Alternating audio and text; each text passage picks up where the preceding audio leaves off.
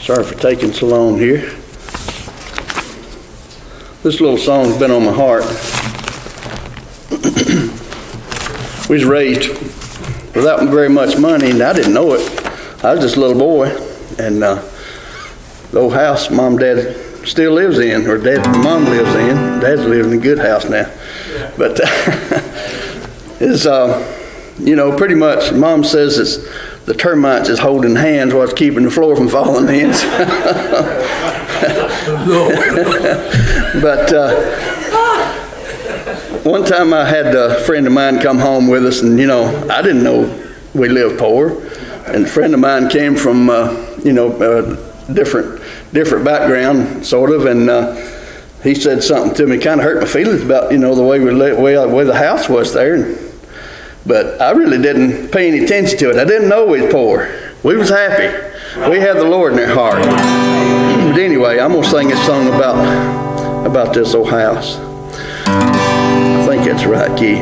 This old house of mine ain't pretty. It's decaying every day. Let me try a different key.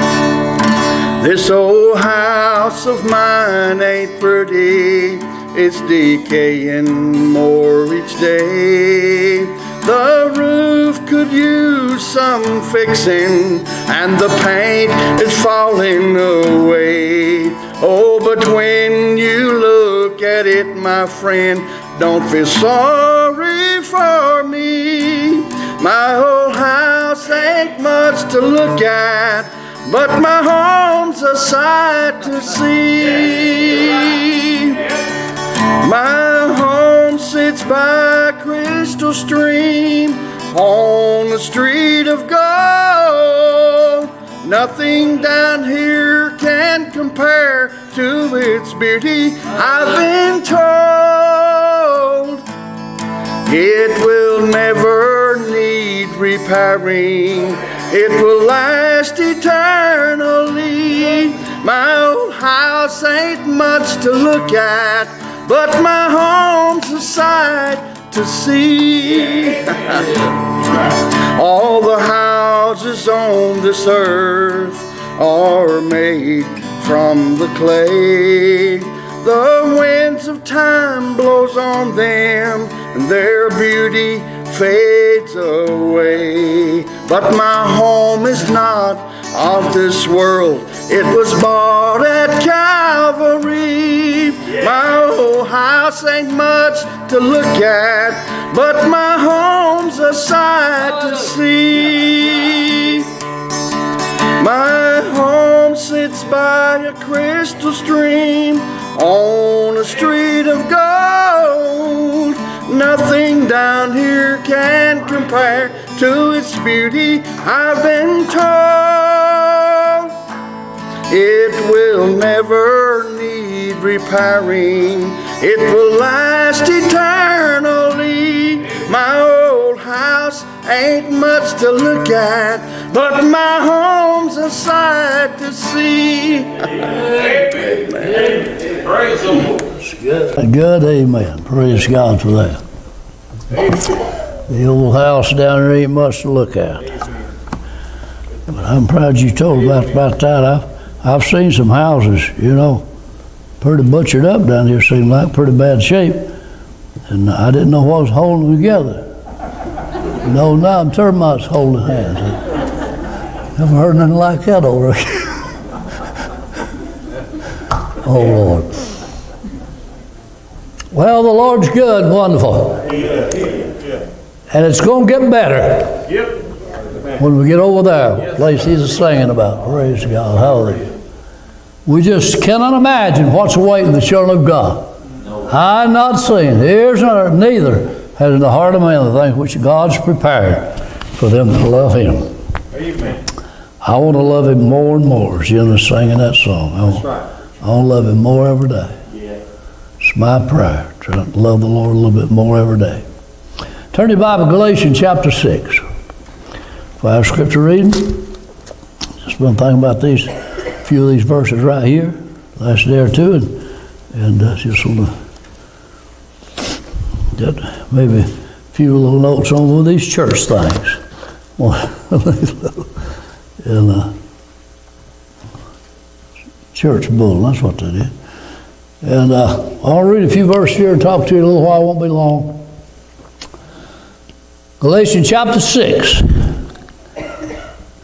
Brethren, if a man be overtaken in fault, you which are spiritual, restore such a one the spirit of meek, and consider thyself also, lest thou also be tempted. Bear you one another's burden, so fulfill the law of Christ. For if a man think himself to be something when he's nothing, he deceiveth himself. But let every man prove his own work, and then shall he have rejoicing in himself alone, and not in another. For every man shall bear his own burden. Let him that is taught in the word communicate to him that teacheth in all good thing. Be not deceived, God's not mocked. For whatsoever man soweth, that shall also reap. For he that soweth to the flesh shall of his flesh reap corruption. But he that soweth to the Spirit shall of the Spirit reap life everlasting. Amen. And I'll tell you, I'm not going to preach on them verses tonight. Most of the time I read that scripture, that's what you think I'm going to preach. Verse 9. And let us not be weary in well doing. For in due season we shall reap if we faint not. Amen. Verse 10. As we have therefore opportunity, let us do good to all men, and especially unto them who are the household of faith. Notice that verse. As we have therefore opportunity, let us do good unto all men. But especially unto them that's of the household of faith. Now, I'll talk a little bit about tonight about doing good. Just them two words, doing good. Amen. Now, I know what you're thinking, that the Bible said there's none good, no, not one. I understand that, but that's not the line I'm talking about. That's not the line I'm going to talk about tonight. Doing good, doing good. Bible said in Jeremiah, thus saith the Lord, stand the way and see, and ask for the old path. Where's the good way? There's that word again. Where's the good way? And walk therein, and said you'll find rest for your soul. I'm proud I'm in the good way. And there's no substitute for the good way. The Bible way, the old-fashioned way. That's right.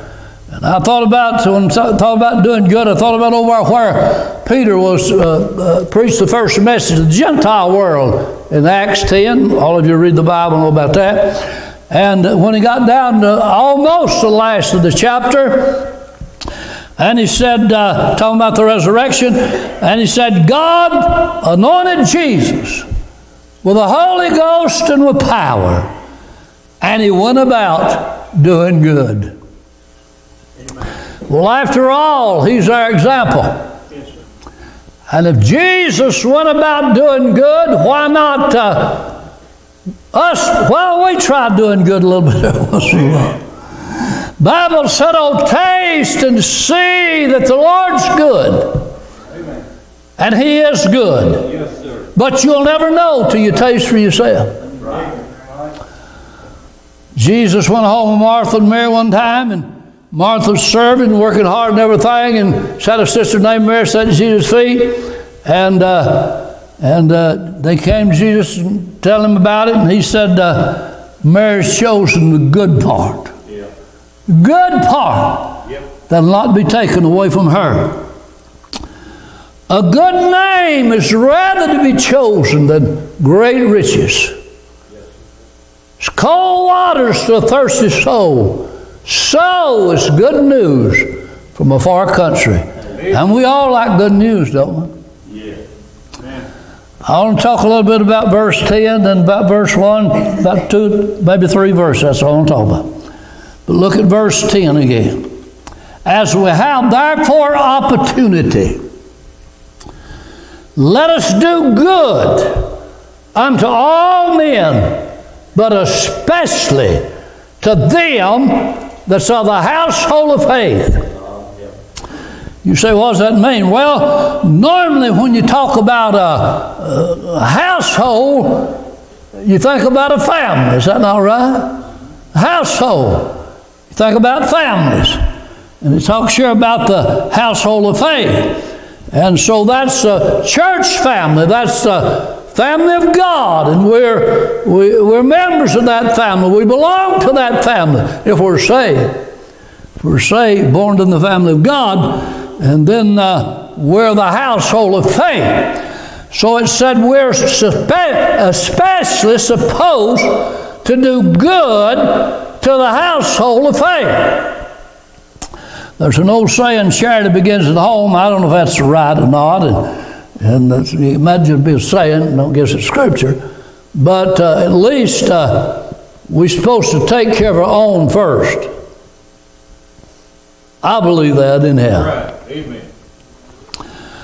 And so the household of faith, the church, our church family, and we're supposed to do good. Every time we have opportunity to do good to one another, we're supposed to be good to one another. Right. Not cutthroats, not talk about one another, right. Not push somebody down, and if you get them down far enough, step on them or nothing like that. I mean, we're supposed to do good to each other. Right. The household of faith. Yes. May the Lord help us to see that and know that. The Bible said, for by one Spirit are we all baptized into one body.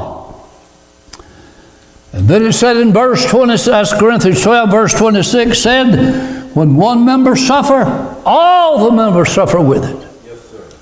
And then one member be honored, all the members rejoice together. That's the kind of love that we're supposed to have for each other. Right. That's the kind of unity and the fellowship that a real church is supposed to have, one with another. When one's happy, others is happy. In order to make if the Lord's blessed somebody with something special and they're happy about it, we ought to get happy with them. Amen. Ain't nothing wrong with that. And somebody's suffering, we ought to get down there and suffer with them, help them. The same scripture said by one of those birds that I read a while ago. But the Bible said, love worketh no ill to his neighbor, therefore love is a fulfilling of the law. In fact, it even said, if your enemy hungry, feed him. Much less a church family. If your enemy hungry, feed him. Thirst, give him drink. And so doing, to heap coals of fire's head. Be not overcome with evil, but overcome evil with good. Yes, sir. I like this verse. I used to quote this to my wife a whole lot. 1 John 3:18. My little children. That's what we're talking about. We're talking about the children of God, people of God. It said, my little children, let us love not in word and in tongue, but in deed and in truth. Now, it's one thing to love in word and tongue, but it's another thing to love in deed and in truth. Yeah, right. That's putting it in action. That's doing something. That's doing good. Not just talking, but doing good. I'll give you a little example of what I'm trying to say. Brother Al done us a good deed the other day. Most half of y'all don't know about this. I don't guess you know. But I came out last Wednesday and cranked that van up to move it out of the way. And that time it cranked, hit shot, or backfired, I guess would be the word. And Lord, it didn't sound like a van running, it sounded like a sawmill. I don't know what in the world happened. So I just backed it off out there out of the way. We got to church and told Brother Al about it. And he went, I'll go look at it. So he went there and looked at it. And he come back and said, you know what's wrong with that van? He said, somebody has got in there and sawed that, what do you call it? Catalytic converter. Somebody got in there and sawed them pipes in two and stole that catalytic converter off that van. And said, that's the reason it's going so loud. And at church I asked him about it. He said, I'll fix it. And so he drove it over to his house and welded a new pipe on there and fixed it and brought it back Sunday. That's what I'm trying to say. I'm trying to get my point over. That was a good deed. Yeah. That was a good deed. Now I know that probably didn't mean nothing to most of y'all. Sure didn't mean a lot to me. And so I appreciate him doing that for me. I appreciate everything people does. We call them little things, but if you can't do it yourself and somebody else can do it, it becomes a big thing. You're right. To me.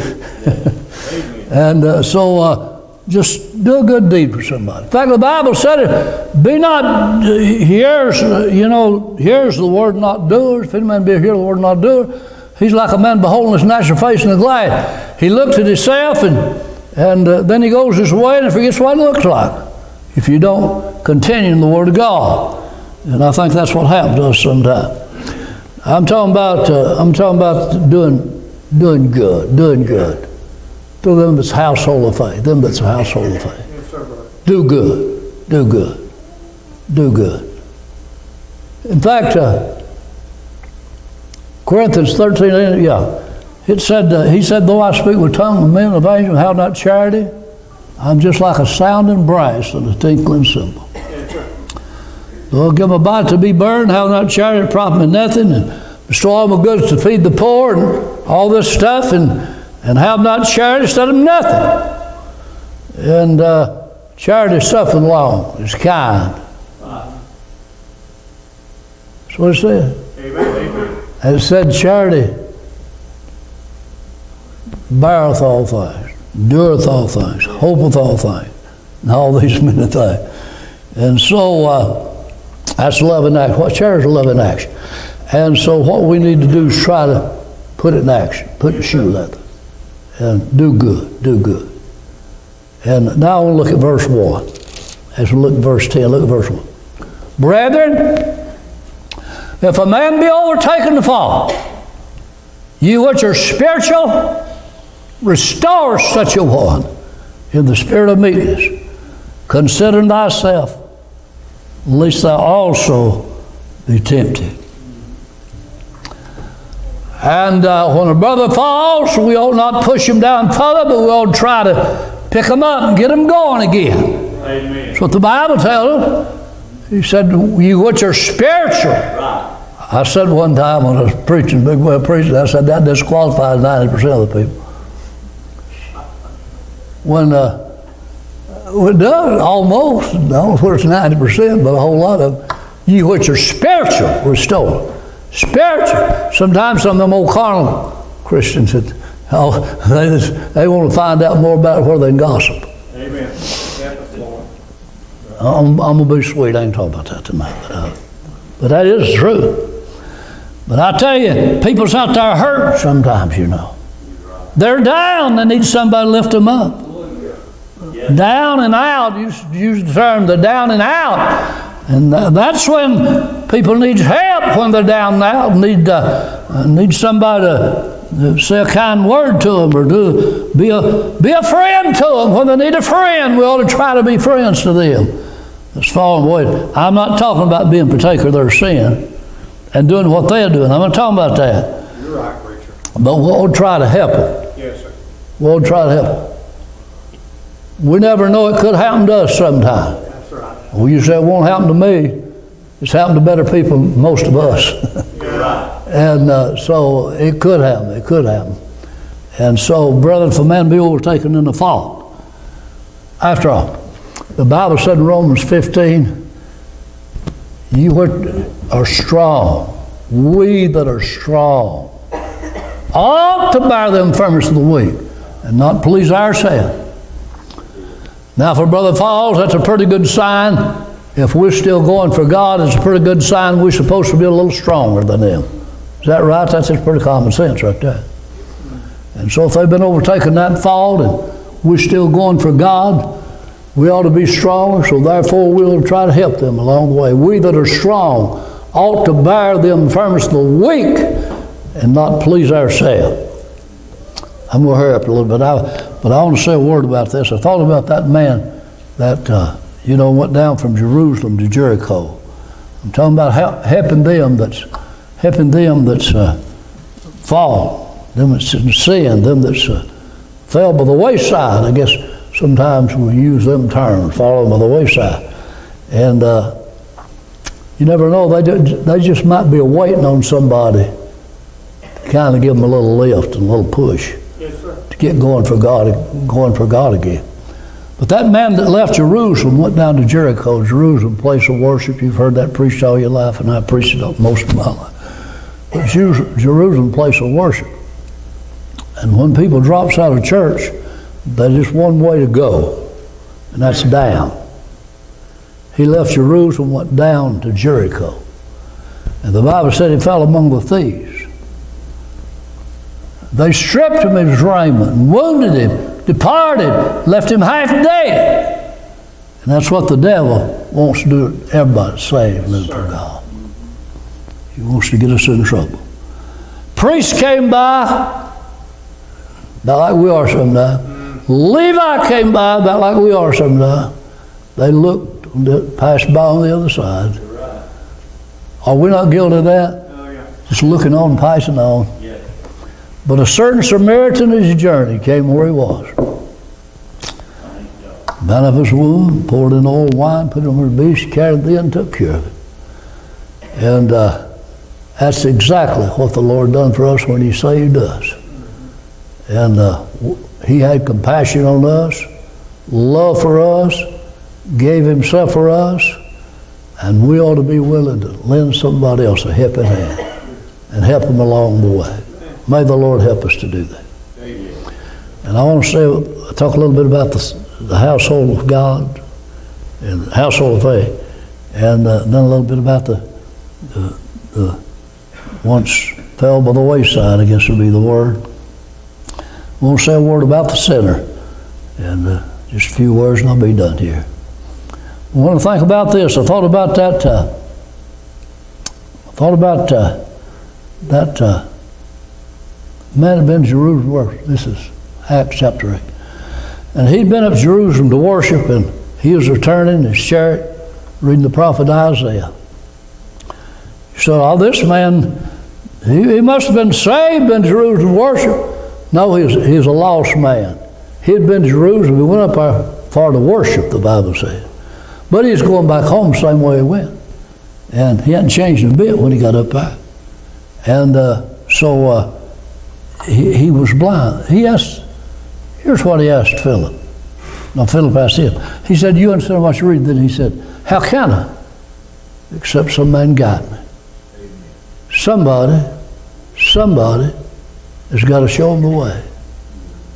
Oh, you say the church is on every corner.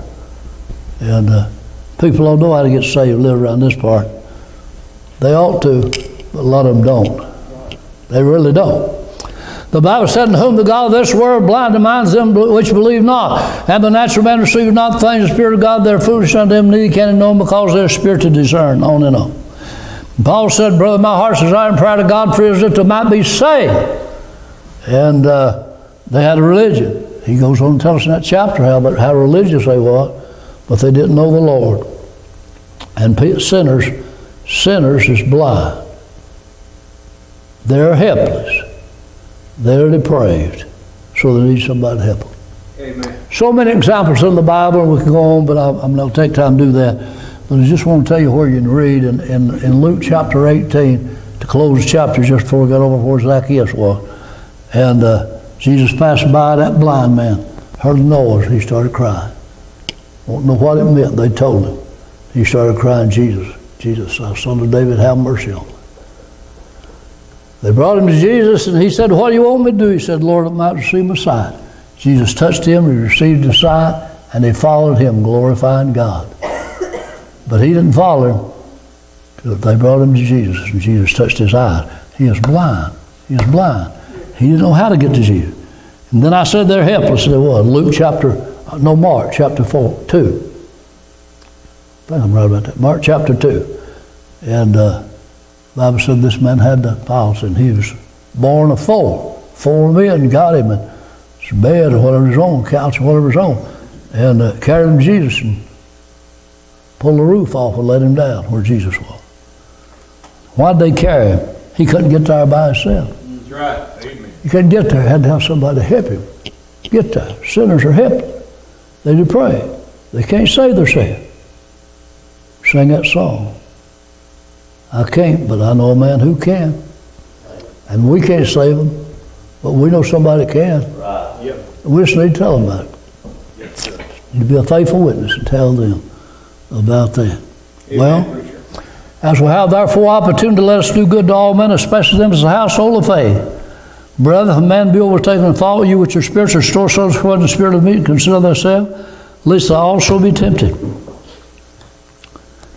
And then the sinners out there need God. And we ought to try to reach the ones we can. Time's running out. Won't be long till the Lord will be back. And time's running out. And may the Lord help us to be busy trying to reach people for the Lord.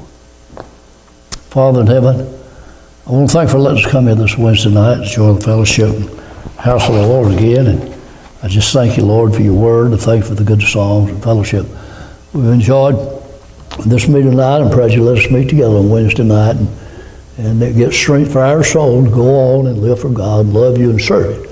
Pray for everybody in this building. Oh, God, help us. Help us all that we'll see the need of helping each other.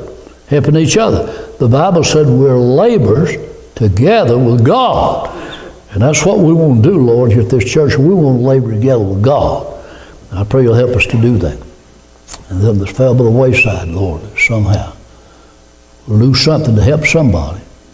Somebody back on track again, live for God, stay with God, and do right, and live right, and sinners will get saved. Thank you again for the church and all the blessing and many prayers you've answered. Now we'll forget to ask you to bless all our missionaries and take care of them, wherever they're at and what they need. And then all of our sick, please touch all our sick folk. And I'm proud some's better, and you've answered many prayers, and I appreciate that. And I just pray your will be done in all of our hearts and life, every day. Not just when we're at church, but Lord, we need you every day. We just can't walk without you holding our hand, Lord. And what you do for us, we'll love you and thank you. Meet with us Sunday. May it be a great day in the Lord's house, if you'd let us live till then, and we'll give you the praise in Jesus' name. Amen. All right. Thank you for coming.